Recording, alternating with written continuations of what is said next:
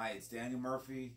I've had a Bandit 1590 chipper since 2007. Bought the thing brand new. It's been a great chipper. I love that thing. Can stuff amazing amounts of brush through there. Just last year, we had a problem with the brain of the machine. This is not the original brain.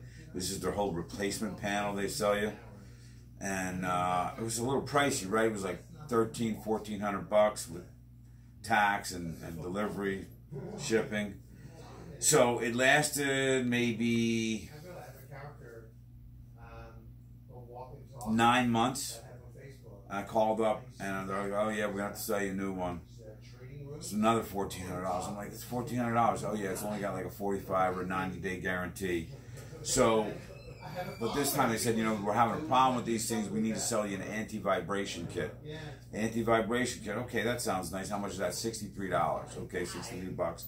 Anti-vibration kit basically consists of 4 rubber washers and some longer bolts. That's all it is, and that's $63.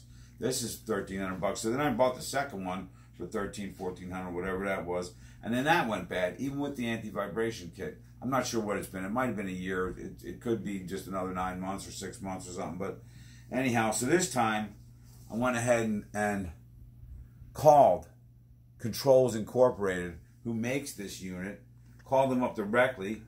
Now all of a sudden the unit goes for $1,400, shipped to my door for like $400 and a little bit. So here's the brand new one. This is $400 directly from the manufacturer. This is $1,400 from Bandit. Which would you prefer to pay? Personally, I don't mind paying the $1,400 one time. Now they want me to pay it 3 times. So enough of that. And yeah, I'm a little ticked, to tell you the truth. Though I love the machine, I just don't like getting gouged for these parts, and then get a part that's going to actually work for the machine.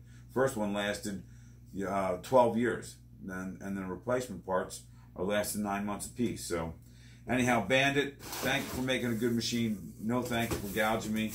And yeah, I know we all got to pay our bills, but 3 guys work hard for the money, so help us out a little bit here.